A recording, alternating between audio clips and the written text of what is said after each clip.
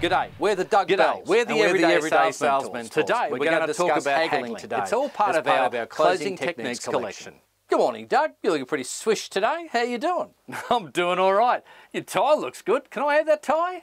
Do I want to sell this tie? What, do you want to haggle me for it? You know, in some countries, haggling is a birthright. They're taught it from birth. So, when you're negotiating, be prepared to haggle. So when you're haggling, look totally disinterested. Work out what you're going to pay. That's what I'm... Hey, you want this tie? It's going to cost you 20 bucks.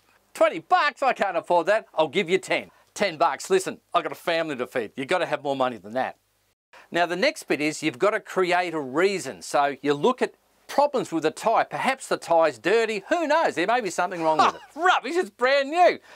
I'll tell you what, you can have it for 15 bucks. So be prepared to walk away. Hey, it's second hand, it's also stained. I'm not taking that.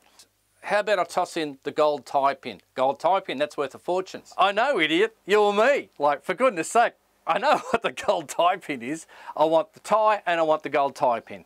I'll tell you what we'll do. I'll make it 14 bucks right now, cash on the knocker. I'll throw in the gold tie pin. It's yours. All right, agreed. We'll take 14 bucks. Now, when you do agree, always make sure you agree completely.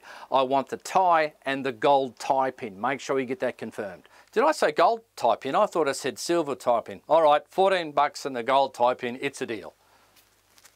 We're the Doug Bells. We're the everyday salesmen tools. We'll see you next time.